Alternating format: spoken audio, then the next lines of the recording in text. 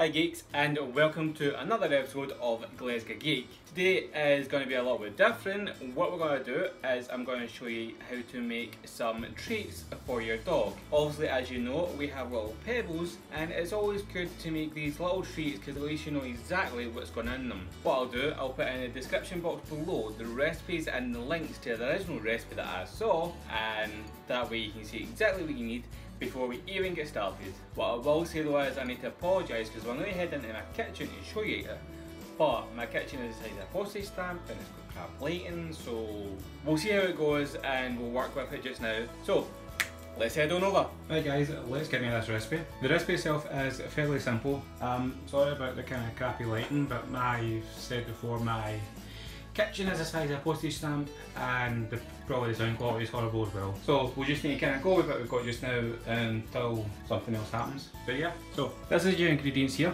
So in this just now I have a cup of peanut butter, which looks hefty appetizing sizing when it's set out like that. We have a cup of milk, 2 cups of flour, tablespoon and a half of baking powder and a tablespoon of parsley. The recipe itself is fairly simple. All we need to do is take a cup of milk and try not to spill it, put it in with the peanut butter, and what we're going to do is we're going to mix that up. So we need to whisk this together until you get basically a peanut butter milk liquidy type thing.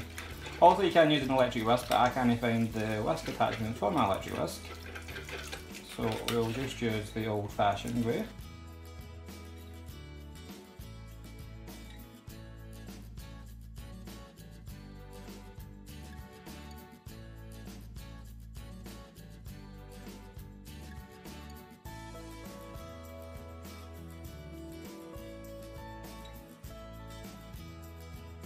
So basically you want to try and get rid of as much of that as you can, just so it's basically a liquid.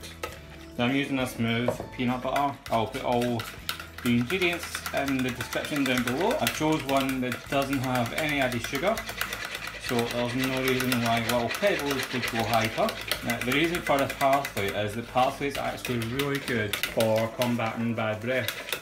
Also helps with the dog's joints in their older years.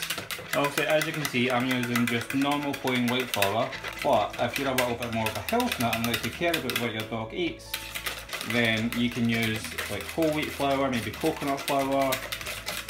Also just look up what the dog can't eat. Yep, so you can see that most of the stuff's all gone. And this time I've got my electric whisk ready, because it's got the dough attachments on it. And what we do basically is add all the dry ingredients. What we'll do is I'll add half of this just now so it doesn't go flying, and get the good old fashioned whisk out, get a wee whisk, and just start off down low. And before this gets too noisy, it's a case of adding all the dry ingredients, mixing it up until you get a dough-like consistency. There we go, you see the good biscuit-like doughy consistency. Now also off to the side I have my baking tray ready lined. You can use parchment paper, I don't have any of that so I'm using tin foil.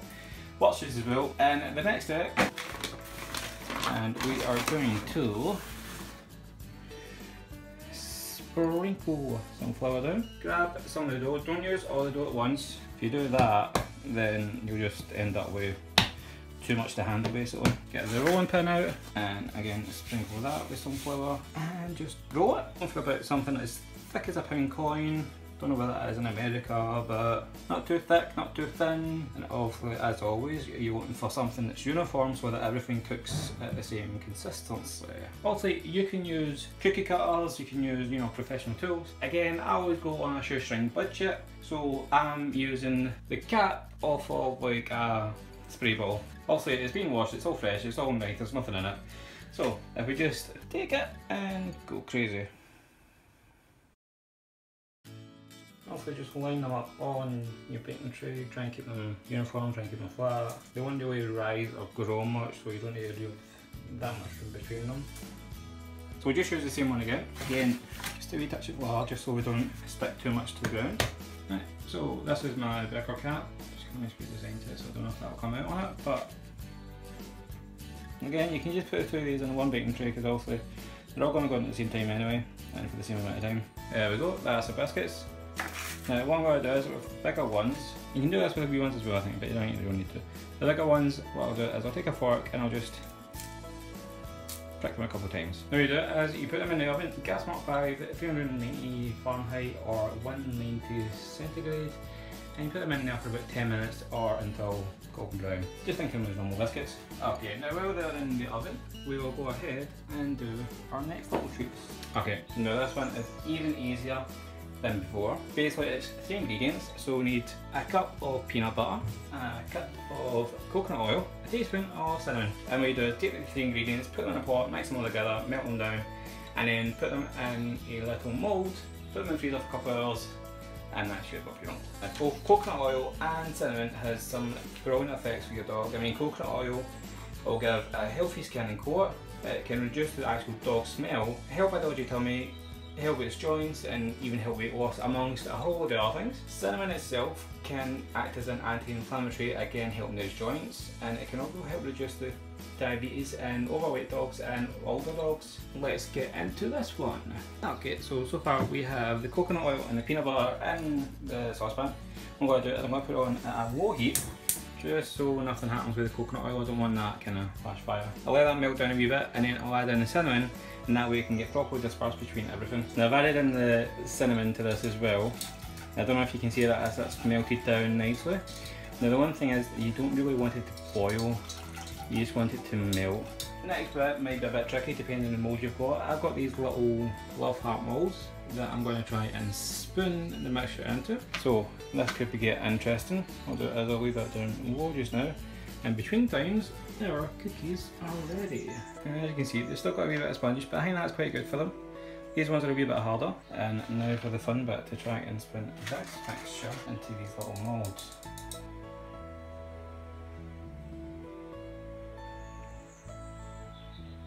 So I've actually got this little syringe, which is a lot better than the spoon. So we're going to try this and see how quickly we can get it done. Now, the only thing is, I don't know how quickly this stuff will solidify. But I'm pretty sure that coconut oil has actually quite a low melting point. That's all the little heart shapes filled up. Again, it took quite a while, so we'll try and get a little mould that's maybe a bit bigger. There's still quite a whack left in there, so again, once they've cooled down, make another batch, or if you've got another mould, you can make more batches. The recipe calls for that to go in the freezer for 2 hours and then get stored in the fridge. What I'm going to do is I'll probably put that in the fridge overnight and let them solidify, and then I'll pop them out of a wee mould and put them in an airtight container or in a wee Ziploc bag and keep them in the fridge, and then give them to Peps as a wee treat every now and then. The biscuits have cooled down, so what I can show you is that's front side, and you can see the bottom side gets a wee bit more burnt, a wee bit more crispy.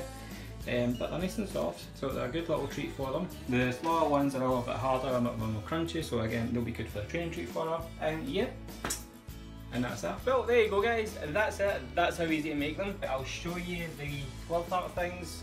That's it, been in the fridge for about 4 hours. Obviously, as I said, you can put them in the freezer. There you go, you can put them in the freezer for a couple of hours, let them solidify a wee bit more. They do melt really quickly, but as you know, it is just oil. So what I'll do with them is I'll empty them out, put them in a wee bag, and just put them in the fridge, keep them in there, and get a wee bit of a treat every now and then. It's a nice wee cool treat as well, which will be good in the hot weather. And there we go, that's the wee biscuits as well. What I've done is we've got a wee bag, this wee presentation bag, off of a company called Tiny Box Company. I will put a link down below, whatever it's called. It's a really nice little presentation bag, which is brilliant if you know people with dogs, especially coming up to holiday season, so you can give them as little treats for their pets. Obviously you never want to let the pets miss out on any presents. Obviously Pebbles absolutely adores them. As you know, you've got the ingredients in there that you know what's in there. The parsley is good for the breath, coconut oil is good for everything, and so is the cinnamon, good for your anti-inflammatories or joints, something like that. As always, if you've liked this video, don't forget to give us a wee thumbs up, and as always, subscribe as well. Make sure you don't miss out on anything. We make videos like this all the time, and I'd love to know in the comments below exactly what kind of videos that you're looking for. I have future plans for cat treats for obviously little Bam Bam, can't let her get miss out. In between times though, if you've done any of these treats for your own puppies, I'd love to see the puppies going nuts for them. I'd even love to see your puppies. Put it in the comments down below, go on Snapchat, Facebook, Instagram, Twitter. go on, use a hashtag, let's say hashtag Glesga Dog Treats. That way I'll be able to find them exactly, quickly and easily, and everyone else can find them as well. Check us out on social media, which is now Facebook, Instagram, Twitter, Snapchat, Pinterest, Tumblr, all of them. And until next time guys, keep geeking! Huh? Get her. Nom, nom, nom, nom, nom, nom. Love you. No, honey. Oh, you like it? Look at the face. Oh, wait, hold on. I'm gonna